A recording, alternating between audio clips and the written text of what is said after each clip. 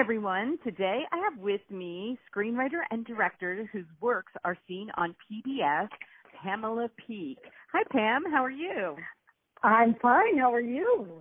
Thank you so much for talking with me today. I'm so happy that I found you on LinkedIn, and I started to look at your the trailers for your movies, and I was like, oh my gosh, I really want to talk to her. So thank you so much for talking with me. Well, you're very welcome. The first screenplay you did for them, was that Colorblind? Was that the first one? Yes, and actually it was a documentary, but it's interesting because, well, there's a documentary and then there's a docudrama that's very much like a screenplay. Mine was kind of right in the middle, but we still called it a documentary. Okay, and when I was looking at it, like it said it was kind of autobiographical. Yes, it certainly was. Okay, in fact, so how was that? How did that, happen? Because that's awesome. I always think that screenwriters should write like their own story, but they don't always. But I think that is awesome that you did. Yes. Well, it didn't even start out as a documentary, and I had not done anything for PBS at first. But the way it started out was I had gone through a very tragic period in my life. My sister-in-law and best friend had died of breast cancer, and then I went to court to become the mother of my niece and nephew, and it was a very exhausting number of years. So and it's interesting, I want to add this. At UC Irvine, I went to see a motivational speaker, and I don't even remember her name, but my husband said, I want you to come to UC Irvine, I'm in Orange County, California, and see this great motivational speaker. Well, I got so motivated, evidently, that I went, listen to this, I often would like to thank this woman, but I actually do not remember her name. I only remember feeling very inspired. I came home and I thought, I've been through so much in the last number of years with my sister-in-law's death. I thought, I need to uplift myself. And this is before Facebook. I think it was 2003. And I started looking for these kids that I went to grade school with in the 1960s that I always knew as brothers and sisters, but the riots hit Detroit, and all of our families moved out to the suburbs, and we never saw each other. We went from 4.5 to 12 years old. And it all started coming together. They all loved this one teacher. He was the first black teacher at our school. And the next thing you know, we were having a reunion, and Diane Sawyer sent the crew to come to our little grade school reunion in Detroit. Wow. It was so moving. Yeah.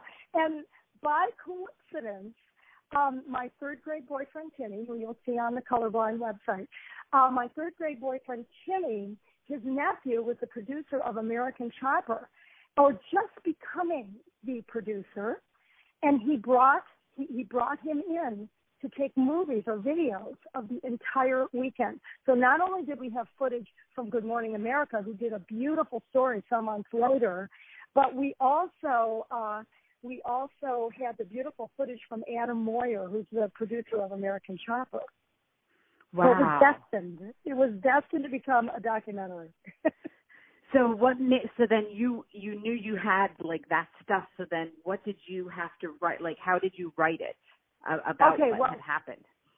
Well, the way I knew I had something in that story, first of all, and this is something that writers need to know, if you have a story and you say it to a number of people and they react, chances are you have what's called a high concept. And a high concept is something that's very marketable. It's for a certain specific age range, and it's something a producer could take and sell. Well, every time we told this very moving story, and remember, again, it was before Facebook where we can now easily find people. It was not easy to find 32 members of our class and the teacher, because teachers don't give out their phone numbers usually, but we found our beloved Mr. Bell. But anyway, let's see, what was I saying? I was saying that it wasn't easy to find them, and when I would tell people about the story, they gasp and go, I'm so moved, or they'd go off and search for people that they or classmates that they hadn't seen. And so I thought, this is really something. Well, I did see the footage that Adam Moyer had, and it came Federal Express about a month later.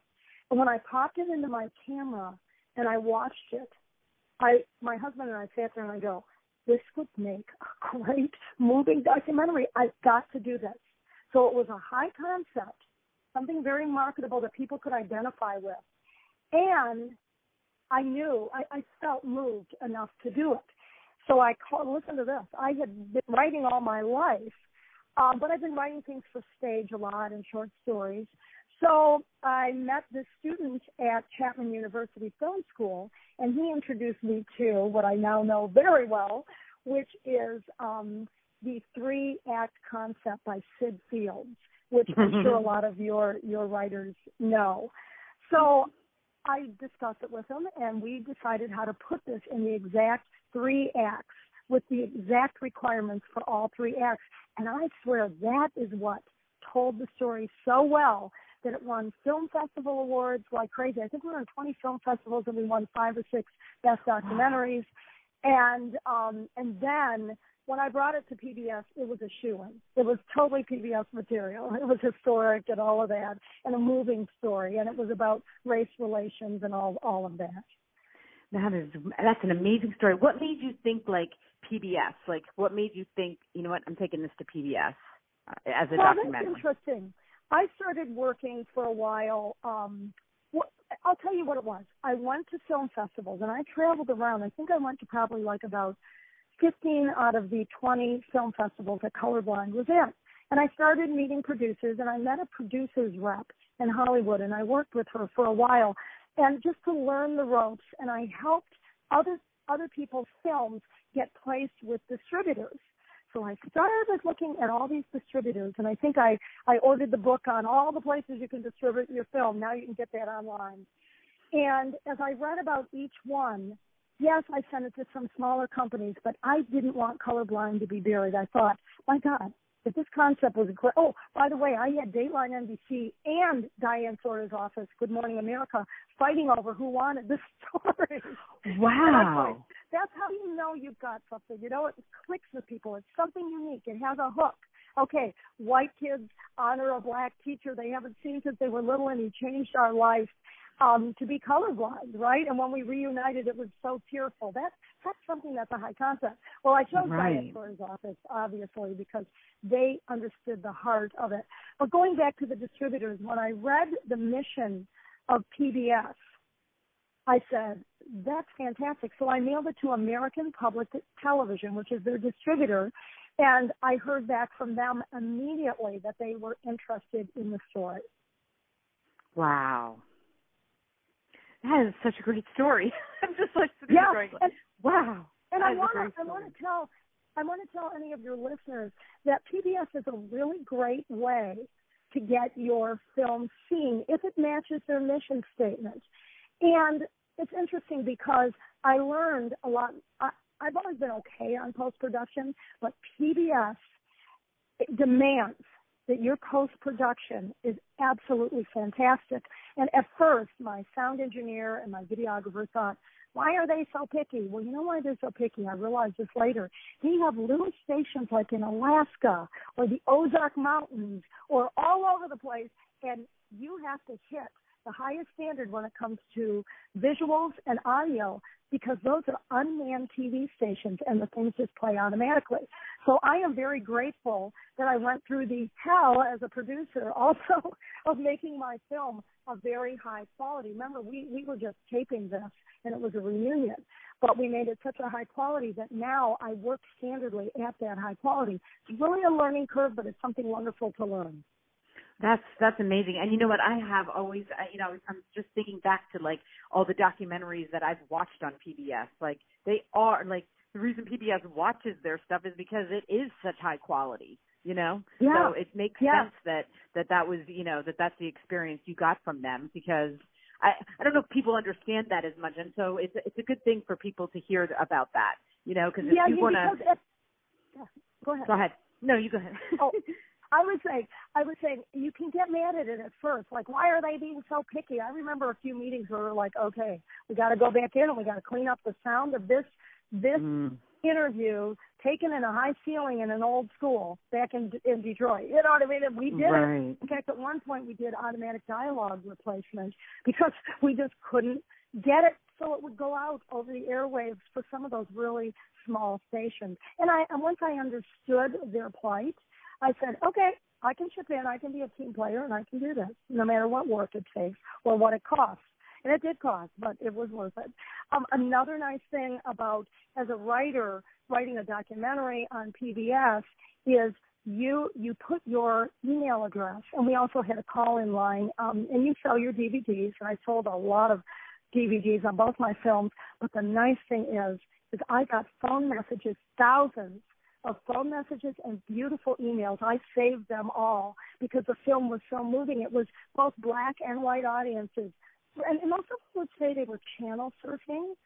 And they go, I came across your moving documentary, and I had a teacher who changed my life. Right?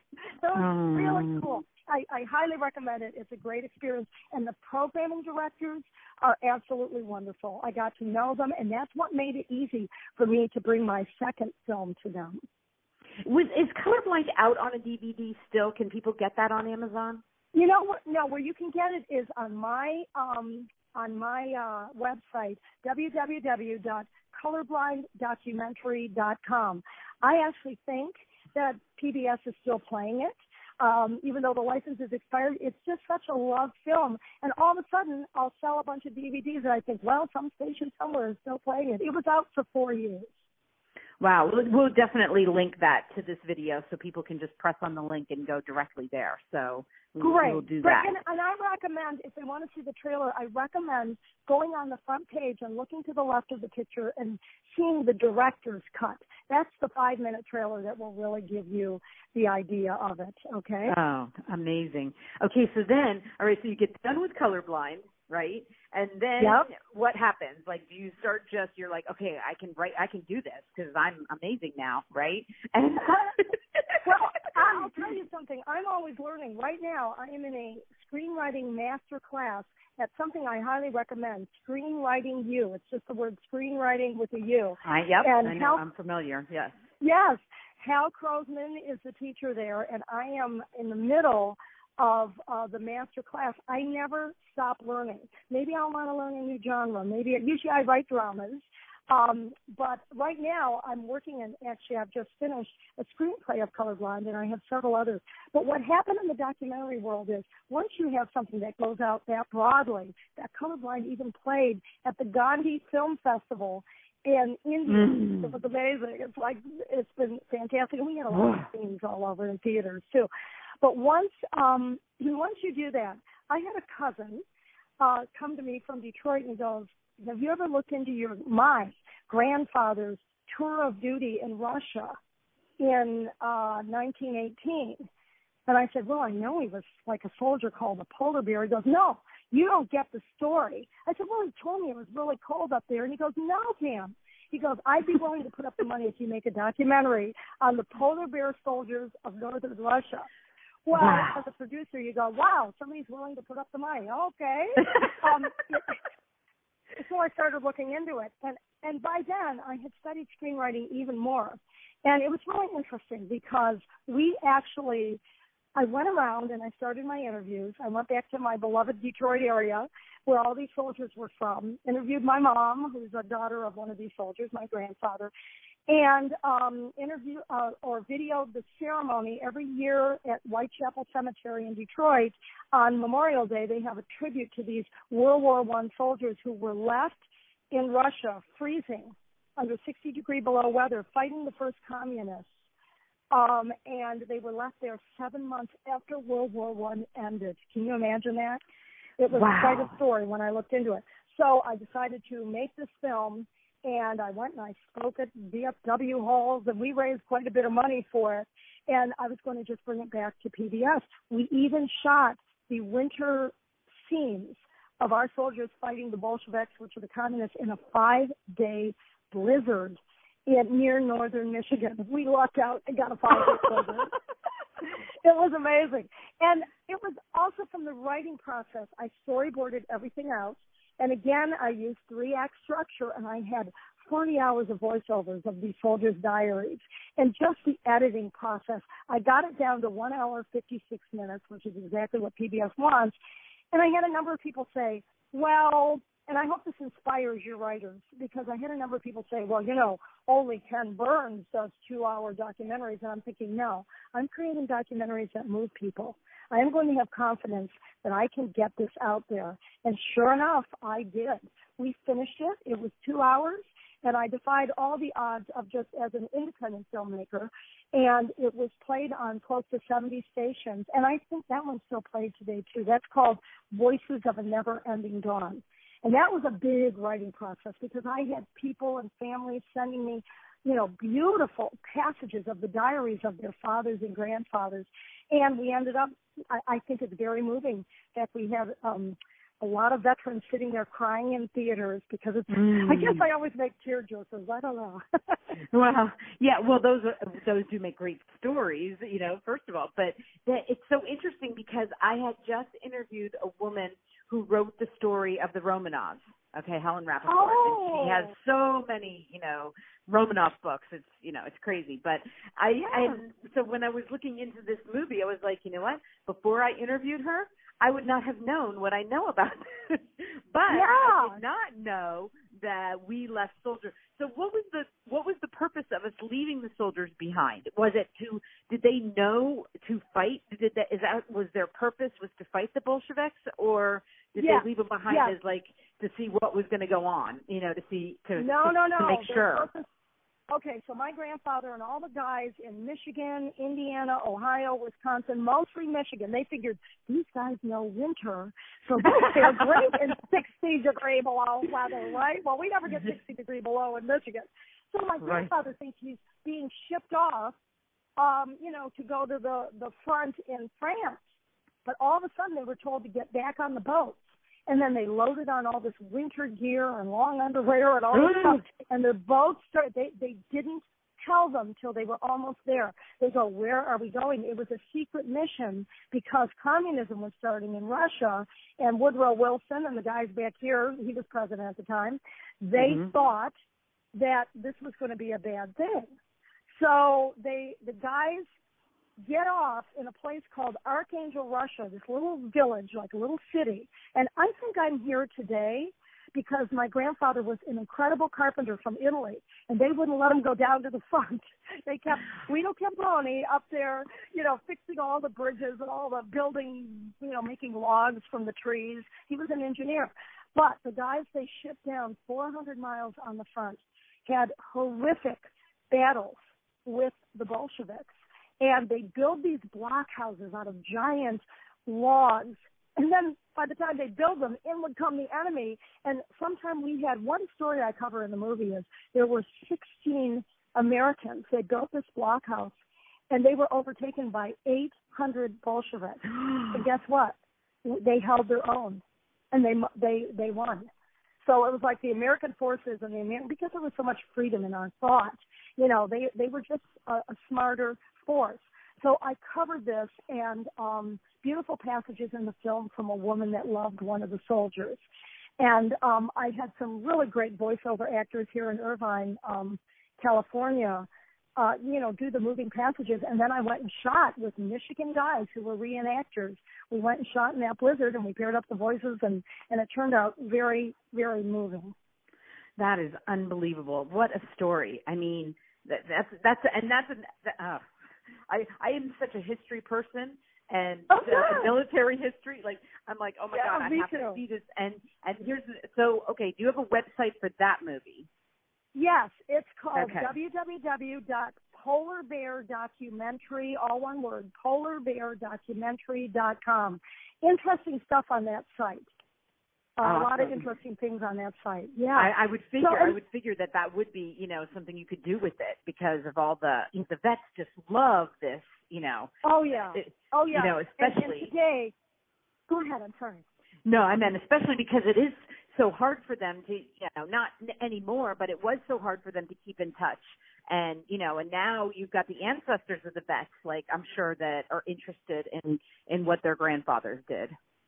Absolutely. And these guys, to this day and to their death, I remember going to polar bear reunions when I was in my 20s. I'd drive my grandpa, and he'd break down and cry. And I used to think, what went on there? What went on there? But it was, they all suffered together. I mean, just imagine getting off in this strange place 60 days before World War I ended. They landed in September of 1918. The World War I ended on what's now Veterans Day, November 11th, 1918, and they didn't get to come home till June 1919. Wow. And it was only because their parents in Detroit petitioned Congress and said, bring our sons home. And it was the first time in American history that any, regular folks impacted the foreign policy of the U.S. They brought them home. They were just left there, and the parents couldn't figure out why. But they were basically, killing the Bolsheviks. But how many guys died? There were such a number of them that died up there after the war was over. So anyway, So what I want to say is anywhere you have a story in your family, or again, you'll know it's a high concept when people, when you tell the story to people, and, is it marketable? Is it, I knew we had a huge veterans audience, right? Military audience. Who is it for? Is it unique? Does it have a hook in it? And it did. Left there after 7 months after the war was over in 60-degree below weather, and they were dying up there. Anyway, and it's crazy that the parents had got together and decided what if they wouldn't have the fact that they felt like they could, because I would think you would think, oh, I can't, what am I going to say? How am I going to be able to change that? How are we going to be able to get change the president's mind? So that's an incredible story. So and we showed one of the mothers petitioning and all that. We did the reenactment of that. It's very moving. Well, I can't. And after all that writing, I thought, I should go take some formal writing classes because my stuff is getting too I don't know how you could think that, but okay. So then you were like, okay, no, are you kidding? I have learned so much. Yeah, and there's a big difference between writing a documentary, writing a documentary and writing a screenplay. So I went to Playhouse West in Hollywood. In fact, it's one of my classmates. I'm a student of Sanford Meisner from many decades back, and I also am an acting teacher as well. And I went up there, and I took a great class from a teacher named Tony Savant, and he has an online class that is just the basics. And I think your listeners can see that. It's Tony Savant Screenwriting, and if they look that up, they'll see it. It sounds very familiar, actually. I go through a lot. I see a lot of this. Yeah, I see a lot of the. I get emails from them too, so it does sound familiar. Well, Tony and Bob Carnegie have been. Oh my God, they've taught. Turn on your TV, and those are all their students who made a success on Hawaii Five-0. You name it, they've taught them. And their writing class was excellent. And now it's just online. And after that, I went on to do the Pro Series at Screenwriting U. And, some of it was review, but I learned so much. And now I'm doing the master class, which is all about taking your screenplays to market. And I just started doing that because I've been doing documentaries. I've done a lot of industrial films, written them, produced them, directed them. I can't even count how many of those I've done over the years. But I really recommend that people get trained and find a good place to get trained because it's a tough market out there for screenplays. I find the documentary market through PBS, although and all the film festivals. I recommend film festivals no matter what they make. That's a great experience. Well, and I always think that, I've talked to a lot of kids that are in, college taking screenwriting, and I find that, their biggest question is, is there a way to make money screenwriting that I don't have to have another job? Is there a way to make this my job? Because so many of the screenwriters are like, okay, well, I work at night and I send these off and I go to the festivals and, but I also have my day job. But, I mean, what would you say to that? How would you answer What I would say, I'll tell you, the answer that I found is Hal Krosman's Screenwriting U. He teaches exactly, he's done over 800 interviews. Great guy, too. Great communicator. That is an online school. But you have, in the master class, you have one night where you're on the phone 2 to 3 hours, like it's a class. I have not found anyone that teaches how to market your screenplays and why producers are saying yes or no after they look at the third page. He gives you, he lets you inside the mind of the producers and their readers. You know, the people that read, they throw them a screenplay and say, let me know what you think of it. And right. I'm telling you, especially in the pro series and then the master class, the master class is where you really learn about marketing your screenplays and making it a full-time job. And he also teaches you how to take writing assignments, because sometimes you're marketing your screenplays and they come back and they say, hey, can you fix this script for me? Or can you come in here and we'll brainstorm? Hal Crosman teaches you all those things. It's really tremendous. So I highly recommend that, because I had the same questions. You know, I've been doing marketing all my life, but marketing a screenplay, marketing the documentary I found to be easy because I've done marketing. Marketing a screenplay, they're requiring things on by page 1, by page 3, by, you know. Yes. And yes. You better know what it is. And Hal actually takes you to market in the master class, and you learn, like 40 of you go at once, and you learn from what everybody else is doing. So it's really a very interesting ride. And if people want to become professional writers, I recommend that. Do the pro series, which is 6 months. The master class is online. It's a year and a half. But wow, there's different phases to it, and you go to market twice with 2 different screenplays. And what's crazy now is that it is easier for people because of being able to do it online. You know, I find that it's, you know, like how great is that they don't have to fly out to L.A. or go to NYU or, you know, try to find a school that's going to teach them how to be a screenwriter. They can go online and find these great people who are teaching. You know, I think that's changed. And I love when I talk to screenwriters, I love I love the hope in that there are so many outlets now with Netflix and Amazon Original. Yes. And, you know, we're at a time when this is so wide open. Like, don't you feel like we're like on this brink of like way more movies can be made, way more than what we're, you know, than just going to the major studios. Now everybody wants to make movies, and it's awesome, you know, because absolutely. And I want to see more movies, you know. Yes. And when you're sure of what your genre is that you're writing, and you take it to the exact right producers, now you find something really, really that's hot. You know what I mean? It's like before, special. If you don't have that information on who's looking for what, another thing I recommend is, and probably some of your writers that listen to this know, is virtual pitch fest.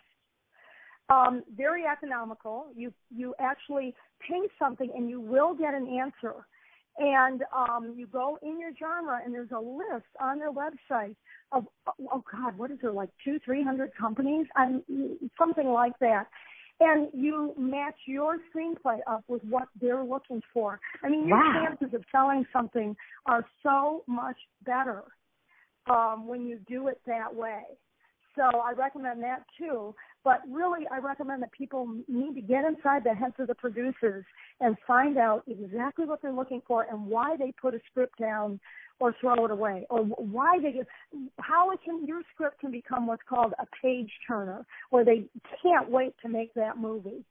And that's the goal of the master class in Screenwriting U, and I find it really, really helpful. I have a producer interested in one of my screenplays just from going to market the first time. So that's really great. I recommend it. Yeah. That's awesome. I know, because you always see this vision of like these scriptwriters, like they get a stack of 100 screenplays, and they get to the first page and they're like, nope, and they don't even, you know, and you're like, they just threw that script. They didn't even get past. Well, you know what? You know. I now learned why they do that. There are certain specific marketing decisions, and Hal Crosman teaches you to include those decisions in your screenplay. And that's all I can say. The rest of it, you have to take the class. You have to pay for it, right. Of course. But you know what? At least it makes me realize that it isn't just based on that reader. Like, it's not him just saying, nope, I don't like it. Nope, I don't, at least I know, like people can hear and say, oh, there's a reason. Like, he had a reason. It just wasn't that he just wasn't feeling it that day. Like, he actually is looking for something. And I think that gives people hope. It all boils down to they're looking for these specific marketing decisions, and once you learn them, they're easy to see, and you write your script or go back and put those things in your old scripts, because if they're going to go out and get investors to invest millions of dollars, those things have to be there because they know it won't sell otherwise. Do you see? Right. Yeah. So it's really, really important that people learn. You could write forever. Recently I saw the movie Safe House, and Safe House was, that guy had been writing, I'm sorry, I forget his name by now, but that writer had been writing for 10 years. And suddenly he became aware of the marketing decisions that go into a script, and every one of those marketing decisions is in Safe House, and it made a ton of money. So that, it's a money game, and if those decisions aren't there from a business perspective and creative perspective, but mostly from a business perspective, those decisions aren't in your script and revealed by a certain time in some instances, then basically they're not going to go out and make the money for it because they could lose big time. Right, and the marketing is amazing, like what they can do with marketing now. Like my son, who's 17, came to me this week. He's like, Mom, this weekend we're going to see Get Out. I'm like, I never even heard of it. He's like, I said, what's it about? He's like, I don't know, but I saw a really cool video on, whenever he's on Twitter, and it looks really cool, so we're going. And I was like, wow, like, see, he doesn't even know what it's about. He just saw some. Yeah, he saw the trailer, and it hit his age group, Right, but it was like, wow, like he can make that decision like that quickly. Like, I want to see that movie. So yeah, it's a crazy world. But it's out there, and that's what I love about that. Even you just telling me that people can go on this and find out what the thing is that's going to draw people to your script. That in itself is worth a ton of gold. Yeah. So, since I've taken this master class, I've gone back to some of my old scripts and go, wow, what's missing on page 1 to 3? Or wait a minute, what age group is this for? How can I reinforce this? Or whatever the other marketing decisions are. But you can go back and take a script that was rejected or that was not just sitting there and turn it in to something that a producer will call a page turner, and they go, yeah, I want to make this film. And again, make sure they're sending the script to people who do that genre. That's really important. Right. And you'll see that if they just go on Virtual Pitch Fest, they'll see that. They'll see all the producers that you can contact through Virtual Pitch Fest and exactly what they're looking for. So your chances become much higher because what is it like? I've heard.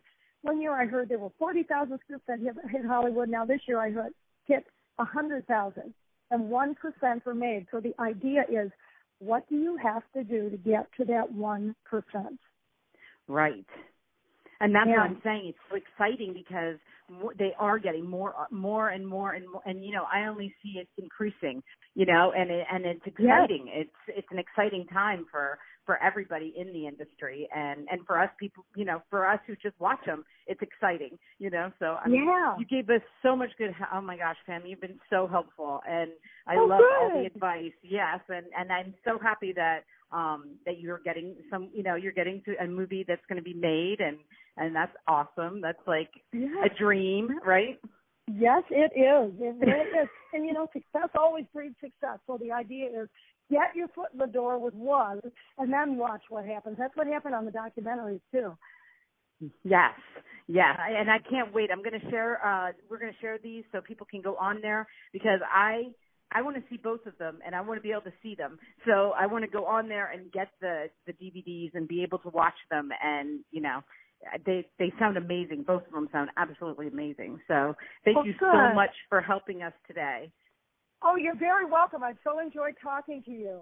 Yeah, and please keep me updated. As soon as you have anything else to share, I would love to share it on everything I have. And, we'll get it out there, and I would be more than happy to do that. Great. Well, thank you so much. Thanks. Okay. It's been wonderful. Okay. Well, have a great day. Thank you again. You too. Bye-bye. Okay. Bye-bye.